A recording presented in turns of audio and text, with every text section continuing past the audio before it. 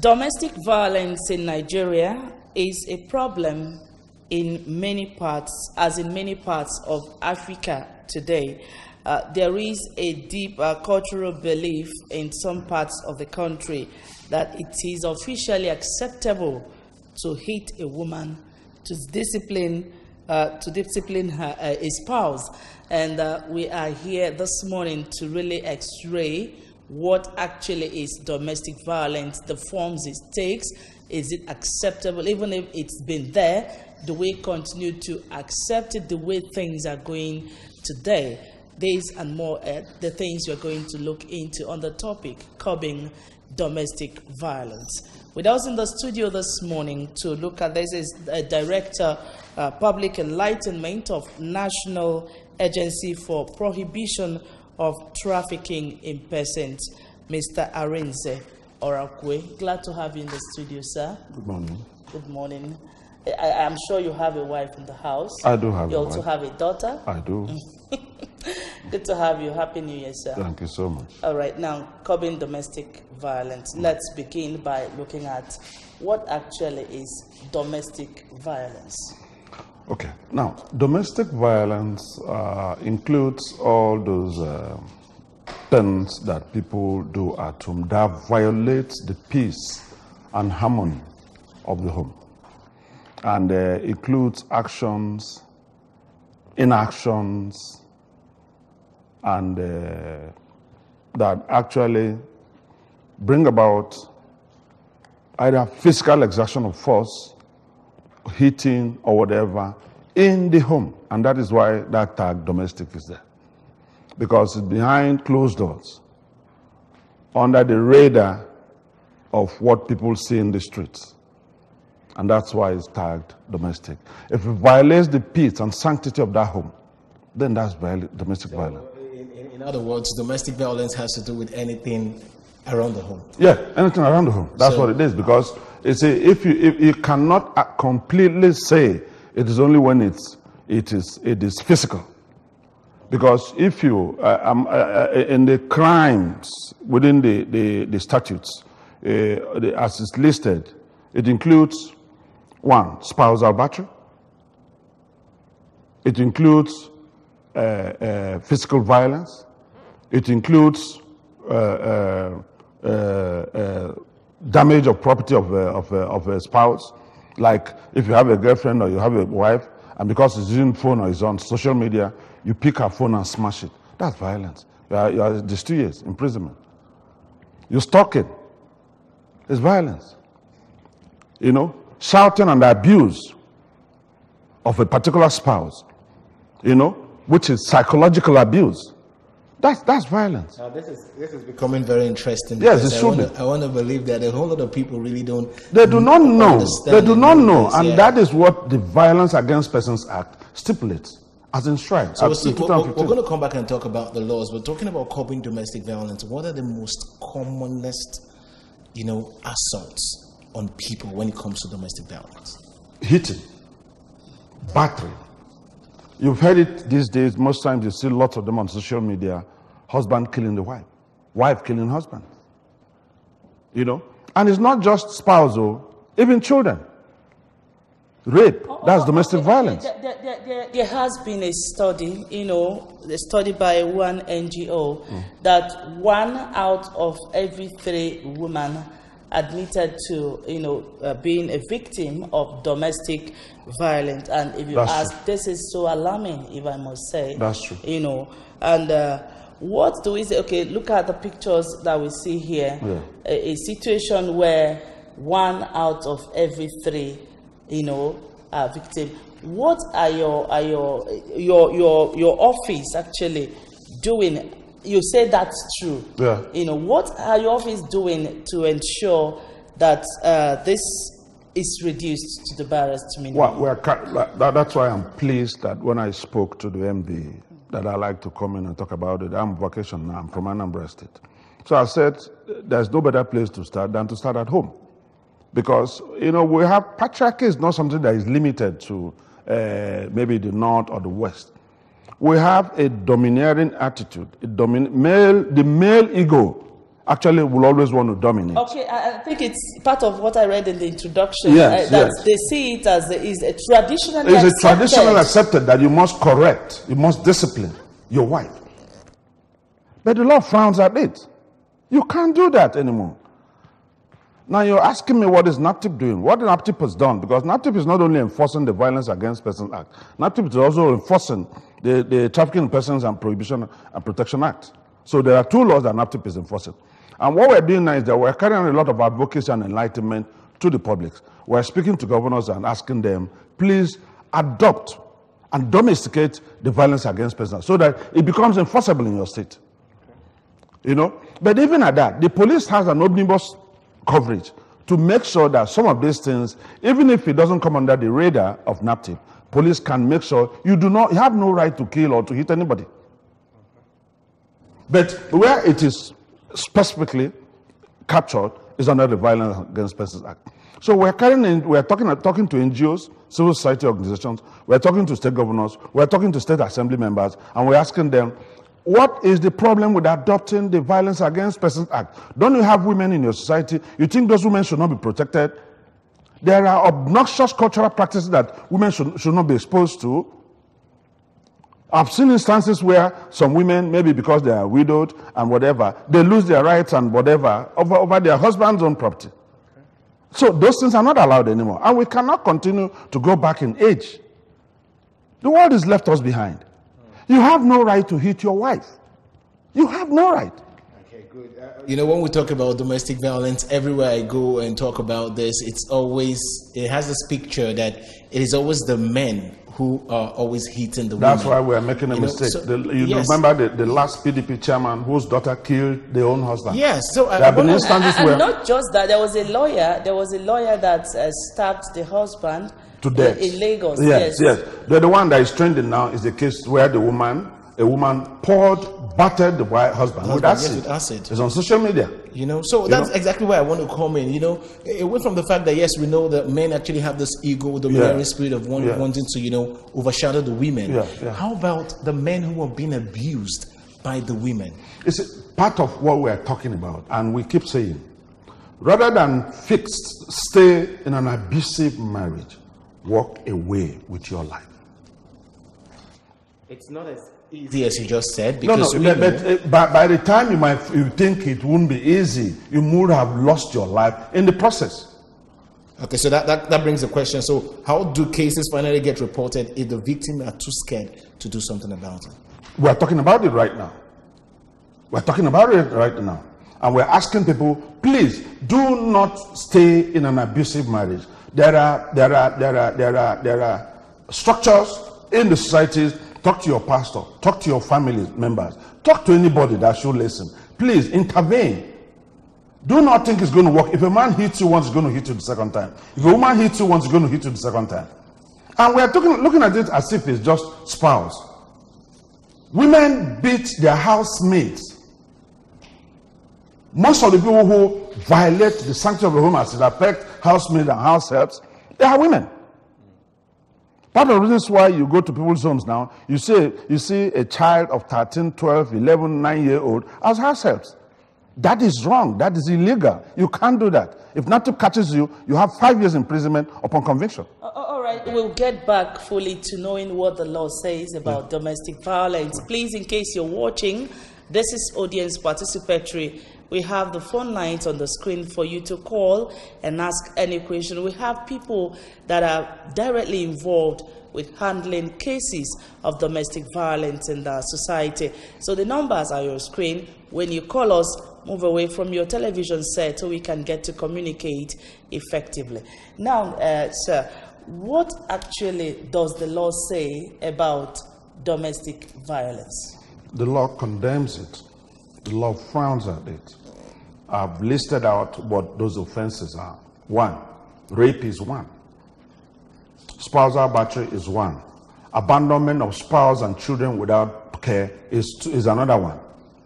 Then, before we go into even the psychological attack, abuse. Now because those are things that the law frowns at it. 2 years imprisonment. Okay, 2 years imprisonment. 2 years imprisonment in the minimum, and including fine. Okay.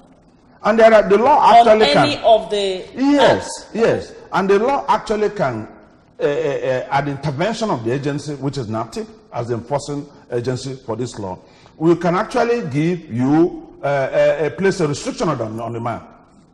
Okay. The man, if this man is a certified violent person, it's either you place a restriction order on such a fellow. Let's see who's here. All right. Hello. Good morning.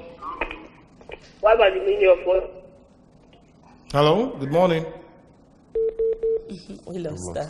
All right. So you were saying something. Yeah. So you can actually place a restriction order with the authority of the court. Okay. So I remember I asked you a question. You know, when you talked about we're talking about it. That's actually one of the way people can actually, get to find help. Yes. But my question is, you talk about people not staying in an abusive relationship. Yes. Why don't they leave? Why is it difficult for them to leave? Thank you very much. The socio-cultural process that we have in place is such that at birth, a woman is made to understand that it is not your world, it's a man's world. excuse me, let's see who's here. Hello, good morning. All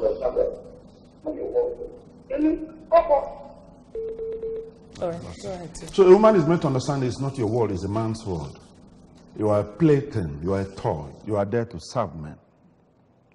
And that is why you see when a man who has, many men have divorced their wives because they didn't give them male issues. So if that female child is just an appendage, it's assumed that they are not part of the process of life. So what happens is this, that now, because this thing is part of our socio-cultural process, it's a learned behavior. It's a learned behavior to serve in a very servile manner, which is, it's not, the world has left us behind. Because even under the peer review mechanism, other parts of the world, these things are not done. The girl child has a right to live, has a right to pursuit of happiness, has a right to aspire to get to any position that she can aspire to. The girl child has a right to be here. All right, we're talking about this domestic violence, it's not today's thing. No, it's not. And I don't know, people that have been involved in domestic violence, maybe meeting out violence in their homes. Can you tell us if any one of them have gone in for any acts of domestic violence? Have you recorded or have you prosecuted people that have done so to serve as deterrent to others? Have you people done that? We have. Because you say there is law. No, let's see how the law has really worked. We have done a lot in Abuja. Aside from advocacy and public enlightenment and education, there are so many of them that are undergoing prosecution right now in our courts.